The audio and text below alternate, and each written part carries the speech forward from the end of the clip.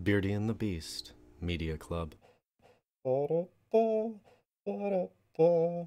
This is a placeholder intro song. Hello and welcome to Beardy and the Beast Media Club, where we'll not shy away from the spoilers. We won't use our connections to vaporize spoilers via airstrike.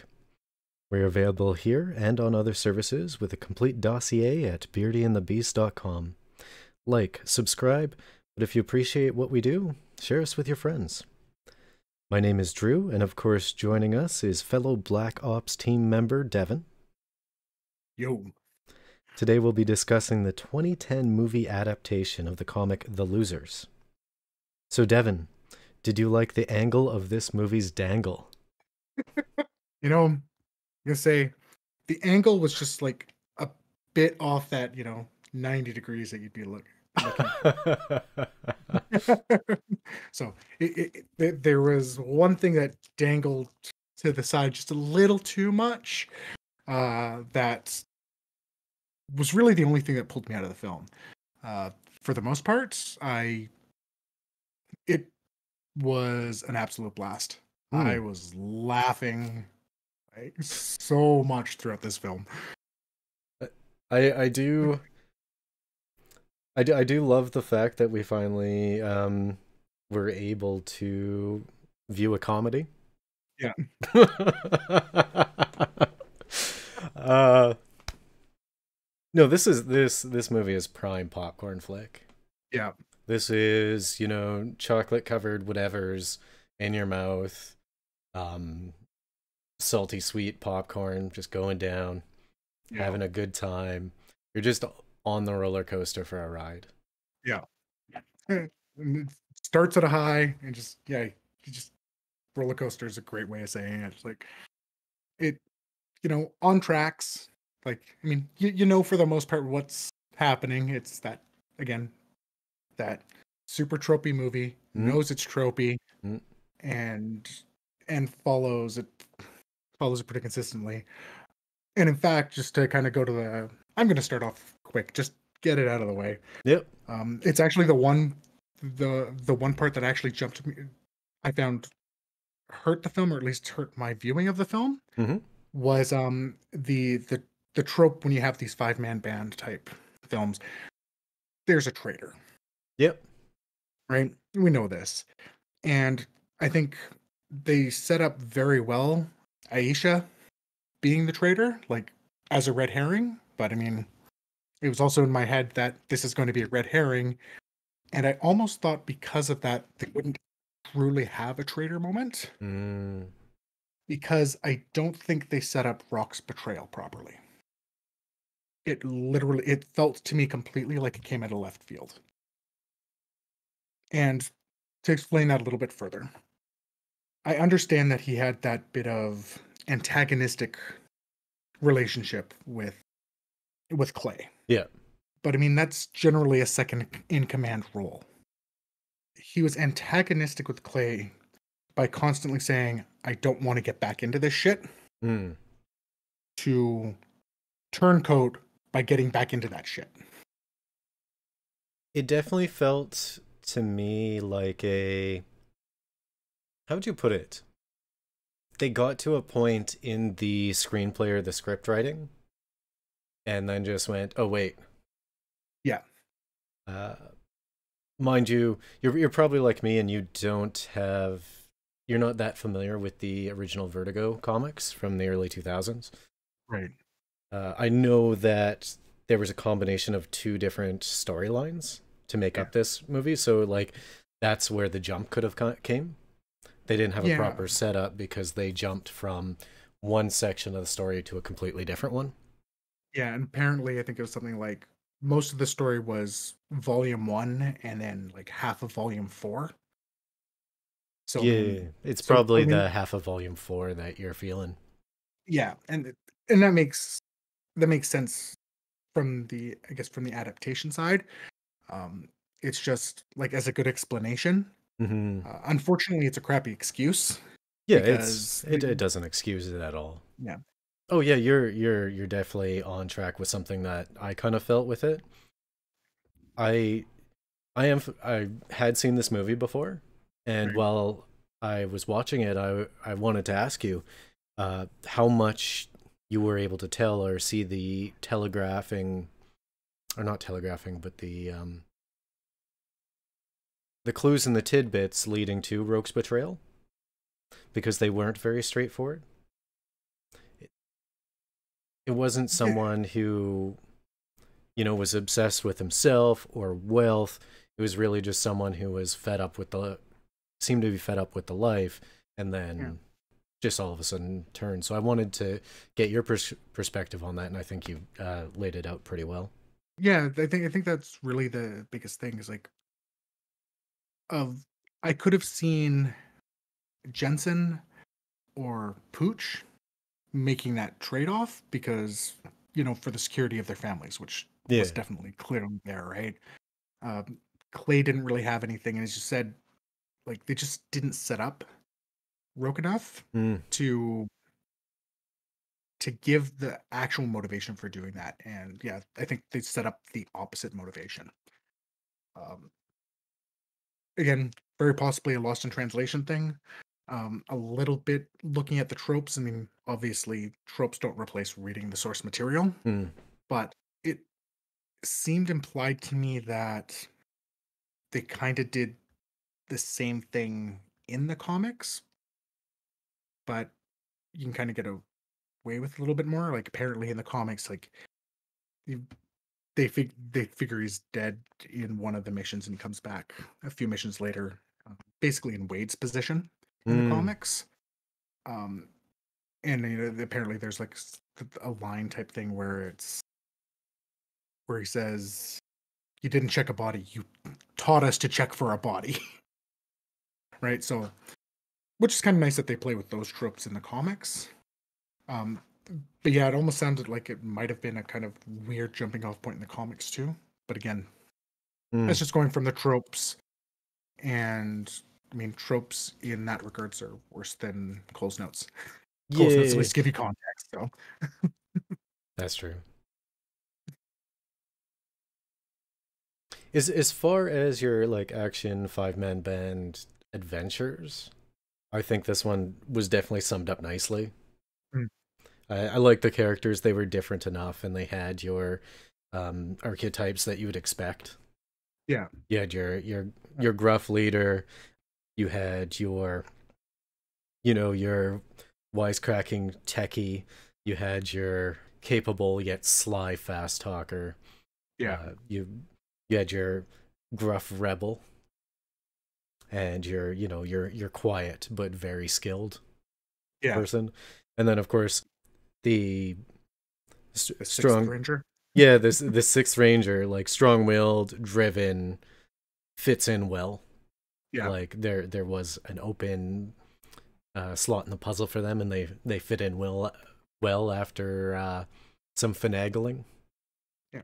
And I feel like they actually introduced Asia very well in Mm. that. Like, I mean, she wasn't attack on. There's the trope, when you're doing tabletop games. Mm. Hello, fellow adventurer. I trust you implicitly.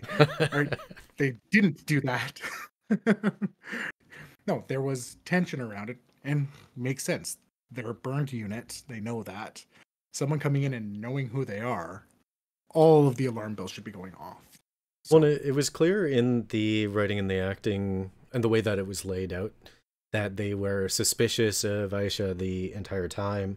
They were using her because she was financing them, getting them back into the country, and helping them, proceed with the mission.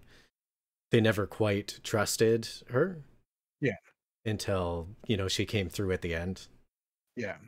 And even then, like, I imagine if there was a part two, and it seemed to me like they wanted to get like a series going with this, Mm, that there would have been some more friction in the second one. yeah, Uh, Likely not in the same manner, but it would still be like some being cautious around her. yeah. Yeah, it takes a bit to build that trust, and Hmm. that makes sense. They're a black ops unit that got burned.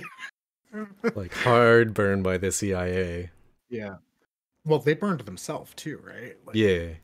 which which was really smart. It's actually a detail that I really liked with Pooch when during that burning, when they burn themselves, not having the ring on his dog tags. Mm.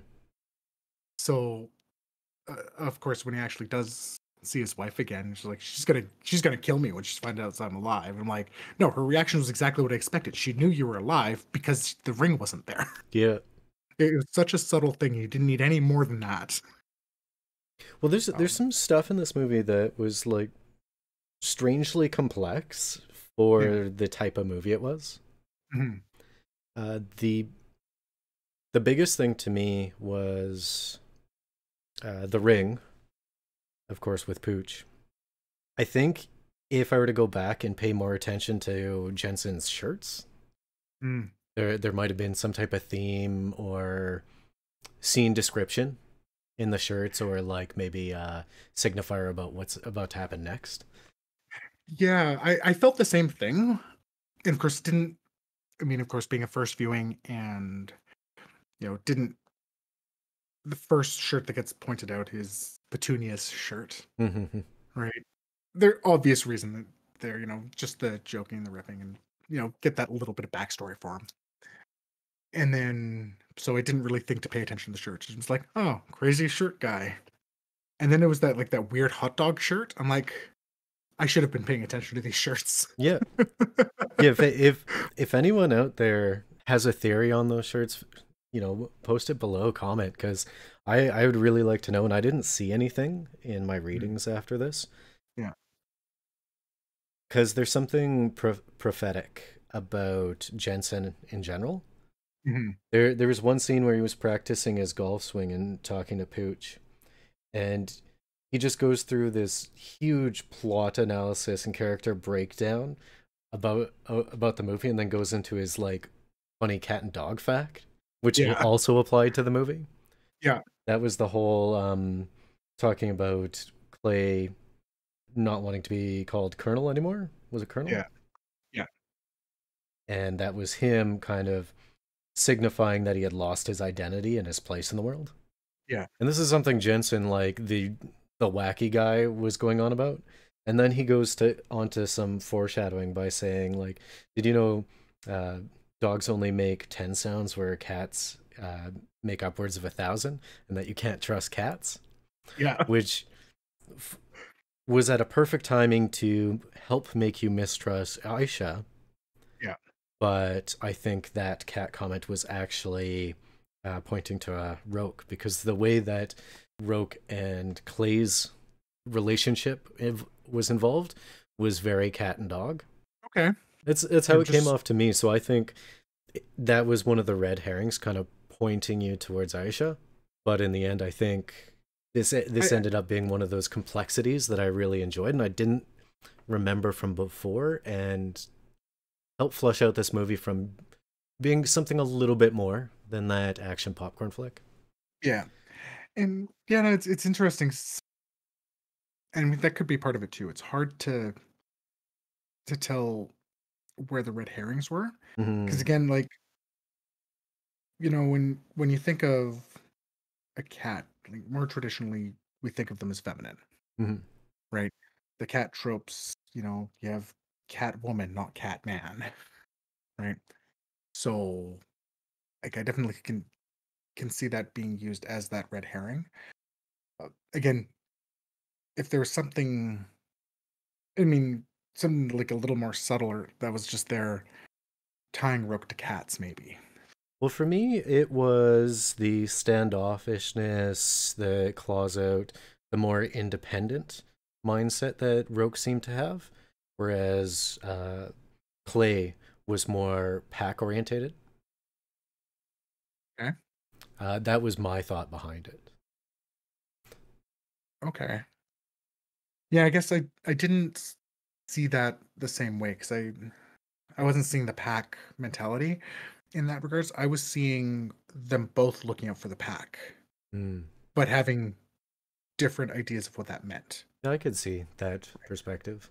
Right. So I was seeing him more as, again, the second in command, someone who's there to question the orders of the captain, right? But no how to push properly or break break rank when has to type thing, right? Whereas, um, as opposed to seeing him as the Starscream, where you can tell it's like, yeah, he's doing it, but he's always trying to stab him in the back. I looked at that more as a uh, Worf to Commander Riker as Commander Riker to Captain Picard. There's a particular scene where questions Riker when Riker was in command Yeah, in front of everyone, and then he takes him into his office, and it's like, I question the captain all the time, but you do so in private if you have those like type of words. yeah, Mind you, having some more history of the characters would be nice, given all that, because we know that they're a group, they've been together, they've been through a bunch of stuff. They were able to establish this right away, that they had these, character traits and histories immediately. yeah, There was no development there. All the bonds were assumed. yeah, So you do a lot of just writing the history of the characters together based on your perceptions from the movie, yeah, where they never actually explicitly said anything or yeah, even showed anything. They're just like, oh, you remember that when they had all those like seized weapons that they were playing high yeah, card with. That's what they used to establish like a history. yeah, That being said, if I really enjoyed the intro of this movie because it was able within 30 seconds to introduce the characters, their archetypes, and their bonds, yeah, and then just get on the road. yeah, And I mean, I wouldn't want to see that in every movie, obviously, but for this movie, it worked really well. Uh, like, just straight up, here's each character. They each have a line that represents what type of character they are, and then gives you a little idea of their place in the family, the unit, yeah, in the band. Uh, and they each definitely followed that trope character that we were kind of talking about before. yeah, But I think each of them had a motivation, except for Cougar, which he was the quiet guy. yeah, They didn't really get into that, but each character had a unique motivation. Each character had a unique personality. There was no real overlaps. I think overall I liked probably Jensen and Cougar the most in this film. mhm, Jensen, just because I like that, that Wash character, and Cougar because I like the quiet but skilled guy, because he's yeah, always able to do something just like super badass, yeah, nonchalantly too. yeah. Is as far as comms and tech go, I really wonder about Jensen's capabilities. There may be reasons behind that most people would never see. Yeah, as you know, I know a little bit about tech. I know at least three things about tech. Yeah, And I noticed once they had gotten the decryption key and they were decrypting the drive, Jensen was sitting there in the all users directory on his computer, and he did a net boot followed by a trace route, and then some random scripting came up, and I paused the movie and I was like, wait a minute, and I squinted and I'm like, that's web page source. This is a web store for something. I may have done the same thing. And I was like, wait a minute. And I found out afterwards it was for some math application called MathCore to help you like learn algorithms. Yeah, Mind you, there's a lot of techs that would roll their eyes at that sort of thing. But I find it immensely entertaining. I actually think this sort of thing is an inside joke. yeah. Well, it's funny because I paused it at the same time because I'm like, is he decrypting this drive by running a trace route? Yeah. And I'm like, okay, at least he was trying a net boot. I don't know why he's trying to trace the root of the net boot afterwards, but I mean, I like at least these are commands that make sense from a networking standpoint. So I kind of appreciated that it wasn't just like gibberish. Um, and It yeah, I do wonder if it was supposed to be an inside joke with the app. was like the was it that NCIS episode where their system's getting hacked and the girl's on the computer and she's like going crazy, kind of typing, and windows are coming up, and somebody else comes up and starts typing on the same keyboard next to her, Yeah, and they're doing it even faster, and I'm just like, this is my kind of humor. I love this. I yeah. love seeing like the was it Jurassic Park, and it's like, oh, this is a Unix system. I know this. I learned this in school. Floating around hacker style. I mean, to be fair, it's impressive that she knew Unix and she learned it in school. Because I'm pretty sure people in school don't learn Unix because, I mean that Unix. was like 92 or whatever. If she was in high school, like if they could afford a larger computer. It would have been an Apple II, and she would have been playing Oregon Trail. Oregon Trail, just like we did.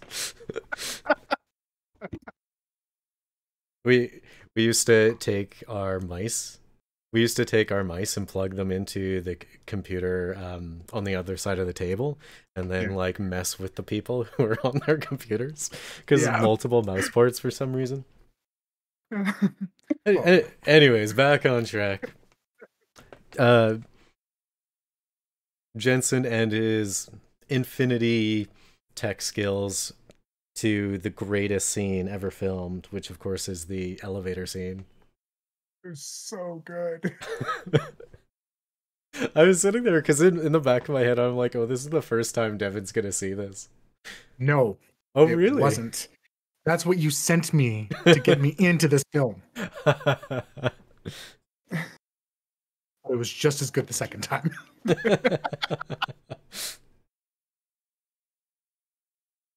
I just love during that scene too, where it's like, oh yeah, I knew I need to get him out of the office. How do I do that? Oh yeah, someone just exposed himself to a bunch of women in the elevator.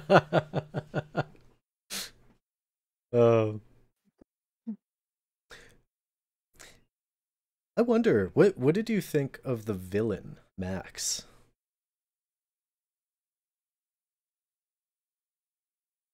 I I think in another movie it would have irritated me, but because of the tone of the film was set so early, he was just your straight up. He is definitely the bad guy, Hmm. and that unremorseful bit. Um, and it gets called out on it a few times too, like when Wade throws the guy off the Of the building building. because of the nod, and his response isn't exactly a "I can't believe you just did that." It's like, come on, that was a punch him in the face nod, not a throw him off the building nod.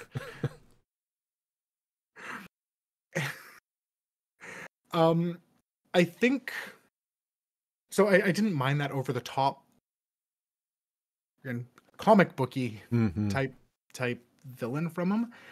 Uh, I think where I'm not sure if it's a message they were trying to put there, and again from the source material or something like that. It's like he's a government, high up government military intelligence type thing, and I understand that he's supposed to be there to get his hands dirty, you know that they can disavow. I mean, if there was any other film, I'd be going, it's like, did you really need to be that insane to Mm. point it out? But I feel like it fit the tone of this movie fairly well. Like it didn't. He didn't. I wasn't taken out by how I over the top that was. I agree. I like the part of it was the humors, the interactions that he had with Wade were in the same humor vein as, say, Pooch and Jensen. Yeah. Like the way that they would kind of riff off each other a bit. Like Yeah. it was in this. It obviously wasn't the same type of interaction, but it was in the same vein of humor. So Yeah. it kept the tone on point. Yeah. Yeah. That's exactly how I felt with it, right? Another character that I can find being over the top is I can't remember his name. Zoolander, Will Ferrell's character. Still kind of that same over the top, wahaha, evil plan type thing. And again, it fits the tone. Mm-hmm. So, if this was a villain in most other movies, it'd probably go and like, yeah, you pushed it. Yeah, if you tried to slap Max into the A Team, it wouldn't have worked. Yeah. But yeah, no, they definitely had, and yeah, it was nice to have the villains having that same type of relationship as the protagonists. Like, it's like, yeah, no, I'm doing this for the American way. It's like I'm from Quebec. For the North American way. Yeah. Just shrug. The no, I liked overall. I like how he was so unrepentantly evil. He Yeah. was just like, yeah, I'm gonna sell these two terrorists with the one prerequisite that they will use them. Yeah. There's no holding hostages. You will blow something up with these snooks. And I was Yeah. like, man, you evil. You evil. I mean, again, it's like they did the same things to set up his character again, even before you saw his character, right in the opening mission, right? It's like, okay, we know these are the good guys because look, here they are doing exactly what they just said they didn't want to do to save these kids. They're like, would you rather fight 50 people with AKs? No, this is good. Well, it looks like we're fighting 50 people with AKs to get the kids out. There's not enough room on the helicopter. Cool, let's get the kids on. And my notes here just say, oh no, no, no, no, no. Oh, you knew something bad was gonna happen, then it's like, oh yeah, Max just blew up like a dozen kids. And I'm like, I'm not okay with this. Yeah. I mean, yeah, to be fair, Max didn't know he was blowing up kids at that point. He fully was fine blowing up kids, but yeah, Well, they I get, established him so well that if you knew that if he had foreknowledge that there was kids in that helicopter, he wouldn't have cared. Mhm. He wouldn't have done anything different. Mm, I will slightly disagree. And it's not, I agree. Kids being on the helicopter doesn't change his opinion. He wouldn't have done it because he wouldn't have hit the right target. Oh, I see what you mean.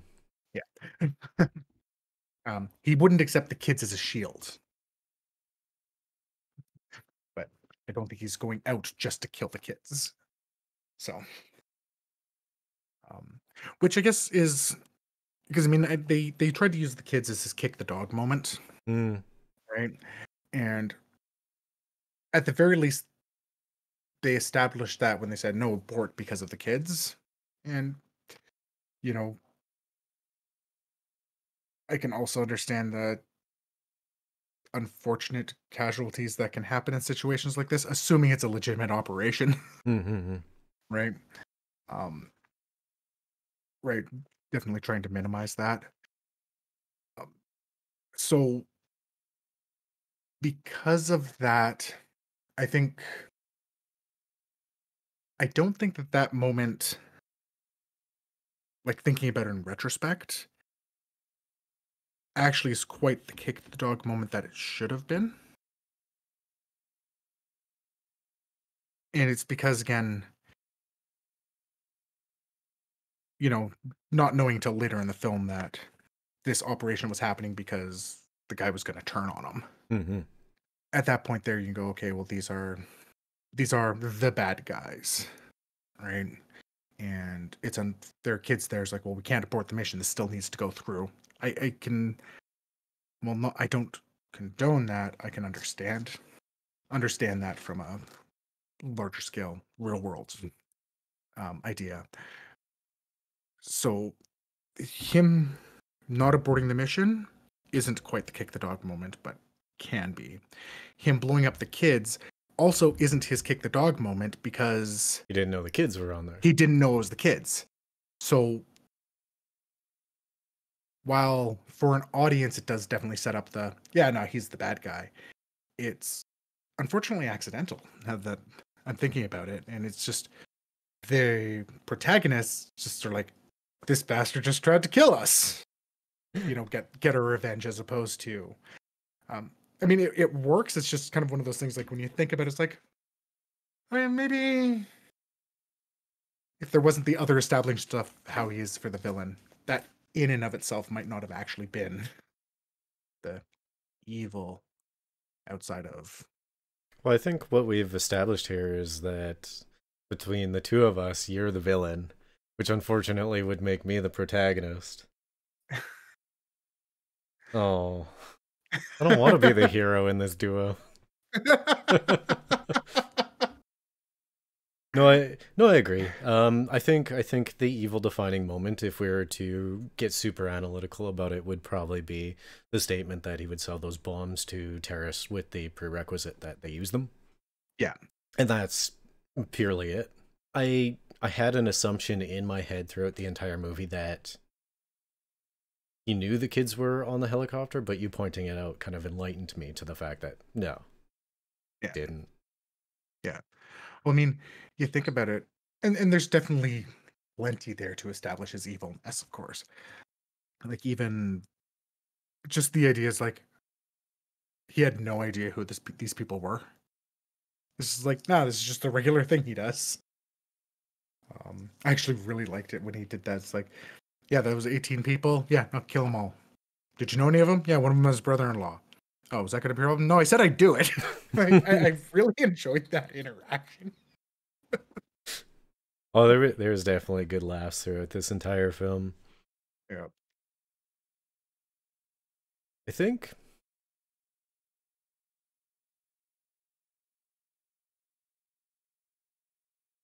there is something off its self about the film, and I think it does kind of lead into the way that they seem to be half-heartedly leading up to a sequel.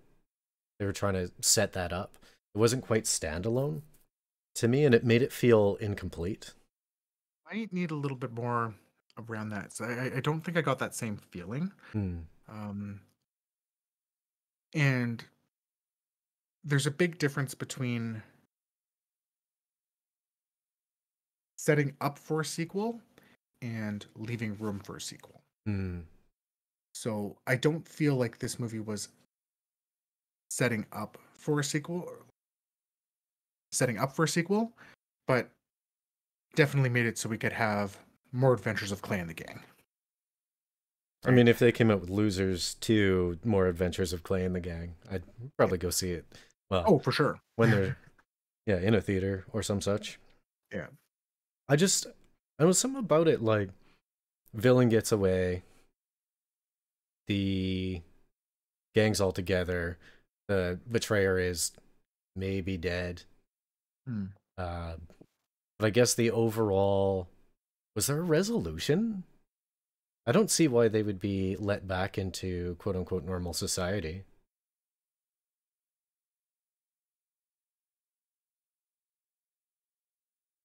Like if you were to think about it that way, they wanted to get to Okay. the servers so that they could expose Max and get their lives back. You're right. But there was no exposure, there was no data there. That was a trap. So Yeah, not and even then, when Pooch is seeing his wife when she's giving birth, there, they did it as an op. yeah. Yeah, no, you're right there actually. Um, hmm. Yeah, Yeah. there was no actual conclusion. I'm just coming to this now. There's no conclusion to this movie. Um, I think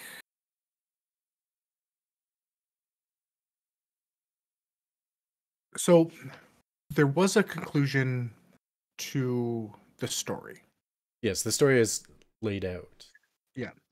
And this is why I can now kind of see where you're coming from about the the sequel Hmm. hooks. I don't I don't think it was meant as a sequel hook thing. I think it's almost more like what happened with Rogue. You missed something.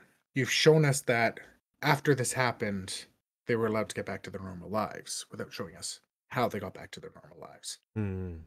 So yeah, that's why I still disagree with it about it begging for a sequel in that regards. It's just, I mean, I guess that's It could it could just be be that wasn't the interesting part at that point.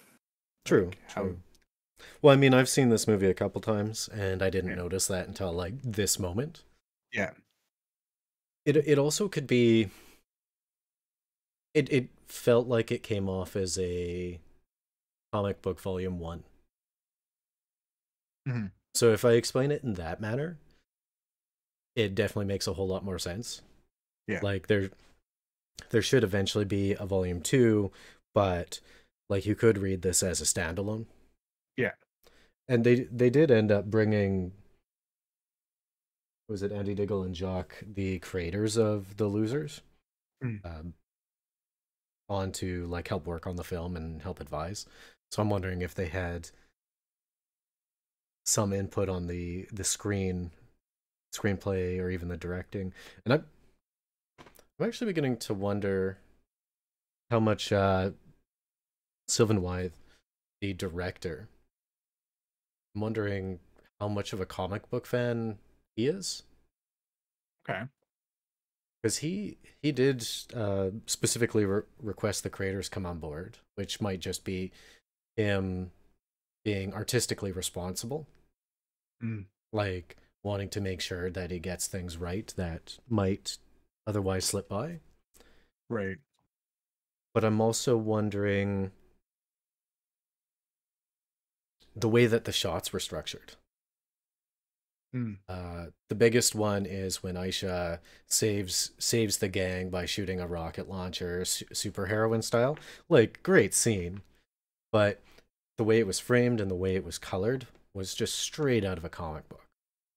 yeah, Like you would expect that if drawn to be on the next page and maybe like uh yeah, they're called centerfolds in yeah, comic books as well, yes, like a two-page spread. And it was that badass moment that you just needed somebody to do, and I was glad it was Aisha because she yeah, was badass. yeah. Um, So much so that even Jensen called it out, I think. hmm Well, I mean, he was our fourth wall breaker, anyways. So Yeah, like, he was a hair away from being, a Deadpool. yeah, yeah, really was. It's interesting. It's like I know I wasn't quite paying attention to it while I was watching the film. Um, and something I'd probably notice more on repeat viewing. Um, so apparently, each location they actually had a set color palette for. I saw something about that, and when you think back, right, Yeah, you see it, yeah, and it definitely comes off like it would in comic panels. yeah, uh, yeah. Apparently, that was actually something that was kind of pulled from the comics, like that limited color panel palette. And you saw it in some of the shots too. It's just like they position themselves a lot of times in like that Aisha one with that good silhouette, Hmm. which is a very big thing in especially in any drawn medium. So seeing that translate was nice. Looking taking a quick glance at the directors you're wondering about comics, I see a couple of comic related things. Like he did some stuff for the Umbrella Academy as well. Most of his stuff actually just looks more like TV stuff, Yeah, honestly. just rando TV stuff. But I'm just wondering, like, just because you're a fan of doesn't mean like your professional career would go in that way. it's just the way that the shots were structured. I noticed a few times, like with Pooch on the ground leaning up with the shotgun, like the Yeah, way that they would frame it, I was like, I could see that in a comic book panel. yeah. Just the Well, way that the shots were angled and placed. yeah. Well, it's such an interesting because comic book movies go kind of either way. Where again, you Hmm. have some that are very where I think we've discussed this before. It's like I'm totally a fan, and that's why I'm going to change Change everything about everything. it. And again, it's hard to say that again, not knowing the source material. Uh, it'd be, but I mean, I can say this: like, even just the movie poster is like the cover of Volume One of the comics, Hmm. right? So there's definitely, and again, yeah, as you said, they definitely captured the visual style of a comic.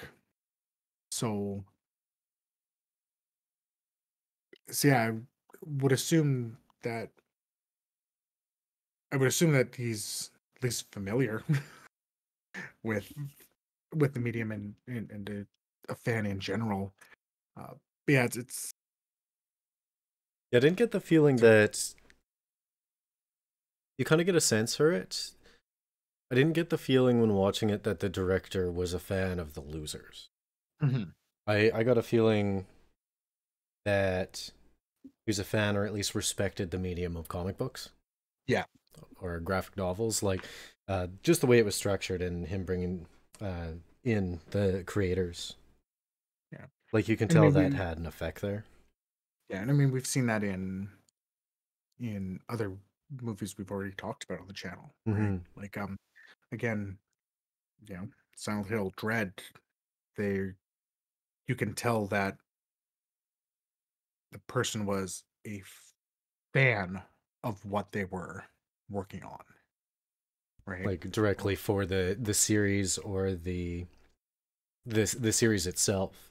Where in yeah, this one, like I guess to over explain, I definitely didn't get that feeling. I got the feeling that he was a fan of the medium. yeah. Yeah. Um, you know, a good example I think of a director who is like that. That people go like this or around. Go like this around is Snyder. Hmm. Regardless of which way his films go, you can tell he's a fan of the comic book medium, Hmm. right? There and I mean you see it in the movie choices he's done, like 300 and obviously the DC universe and even his original work, Sucker Punch, right, which I'm fairly certain was completely original. It feels like a comic book, right? So yeah, there's definitely something to that being a fan of the medium. Hmm. I guess Tarantino with Kill Bill, you can tell again, very much a fan of anime as a medium Yeah, because he manages definitely, to pull that right. definitely a So fan of feed as a medium. yeah, Um, who isn't? exactly. Speaking of like film as a medium or comics as a medium, there's one thing that I actually had to go and fact check. It was like the first thing I wrote down and then had to cross it out. Hmm. The very opening voiceover with the American flag and Chris Evans giving a very cap speech. I'm like, oh, cool. They're calling back that role. And I was like, no, Oh, this Captain is America didn't come pre-cap. out for a year after. This movie came out a year before that. I'm like, crap. This this is one of the reasons why I had problems with Captain America Is it? because I was familiar with him as Jensen. Mm, Him and okay. his traps as Jensen. Him and his dangle as Jensen. Yeah. Him and All his right. petunias as Jensen.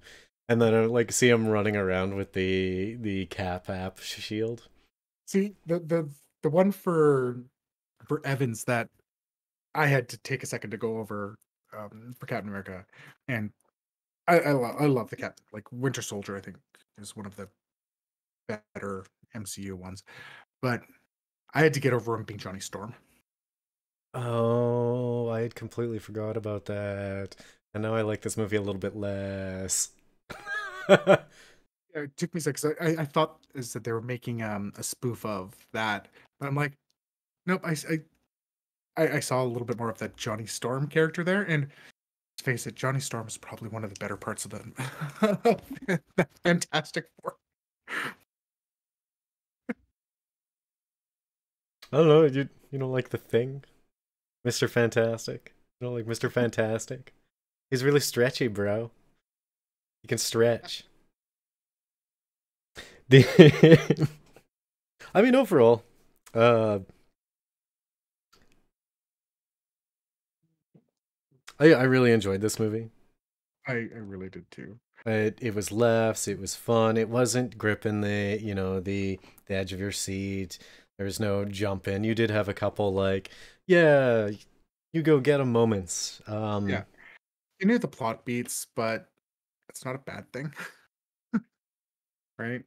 Yeah, Um, I would say as far as this movie goes, if I were to rate this movie, I would say out of six Special Forces Black Ops, only two are traitors, which means I would give this one a 4 out of 6. all right. Yeah, I actually agree with that completely. It was what I wanted out of the film. Oh, Hunter, It the mm, the trailers painted it right. The tone was perfect for what it was. It was self-aware without being campy. It obviously fell short in a few ways. Obviously, it's not saying Red Drum. It's not Nicolas Cage, so it's not going to be perfection.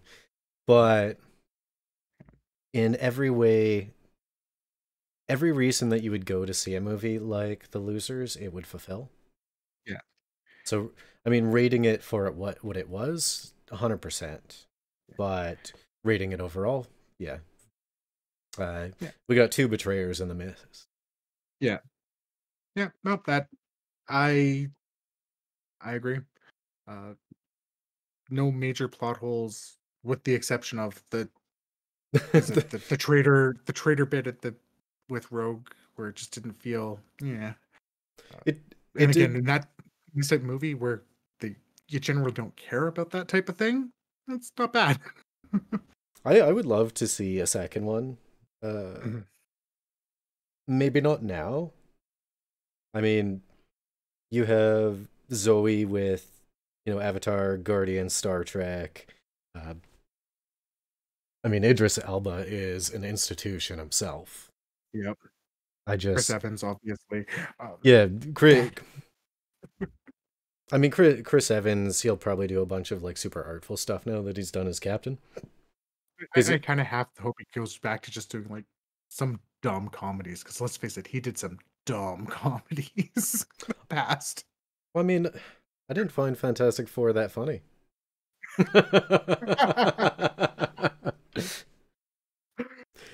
You have to remember, he was in Not Another Teen Movie. I never watched any of those. Those were never Oh, okay. my go. All right. But I honestly would like to see some of the stuff Oscar did. Like he was in this and in Pirates of the Caribbean, but Yeah. it looked I just did a glance, but it looked like a lot of the movies that were was a lot of the movies that he was in are all like Spanish movies. Yeah. Uh Yeah. let me just Apparently, he was in the latest Rambo, but I haven't seen that. Yeah, nothing really that pops out at me. honestly if we were to go and look at some of these, I bet you like he's also an institution. Yeah, it's definitely got a library behind him. Yeah, I would definitely like to check out some of the stuff that he's been in. Um, I mean, Jason Patrick, he was in Speed 2, Speed Faster. Lost Boys. But they all sold it. That was another thing that I enjoyed. Yeah, I think that was the biggest thing. It didn't matter if they were over the top or not. Like they were they were unique. They knew what their characters were. They played in it. They played it up in the right ways. Um, like Pooch's going was like, "What is this stupid question day? Did I not get?" I'd like to read the comics. I think it'd be interesting to see what it was, and you know, so I guess in that regards, it's kind of a good entry to media, um, because I'm interested to see how the world was done there. Hmm. So, And I like the approaching it this way. I'm a bit of a heathen, as you know. I actually like to see the movie before reading the book or the source material, yeah. because the book or the source material is always better. So if I enjoy the movie, I'm going to enjoy the book more. Yeah. And if I've read the book ahead of time, it's going to make me enjoy the movie less. So I am a bit of a heathen, but I think there's only 30 some odd of the losers, so Yeah. it's not even a long read. Yeah. Yeah, I think Um, it's 36. Yeah, 36 chapters, I guess. So, mm, yeah, that's not much. Probably that's like half a day, like a half a day read type thing. probably an evening. Yeah. Well, this has been Beardy and the Beast Media Club. Join us next time for the second wall for the seventh installment of our Carol and Tuesday, or after that for Media Club, where we'll be discussing the film Underwater. As always, you can check us out here or any of the other services or socials listed at beardyandthebeast.com. And if you had a good time, give us a like or a share. Peace. Later.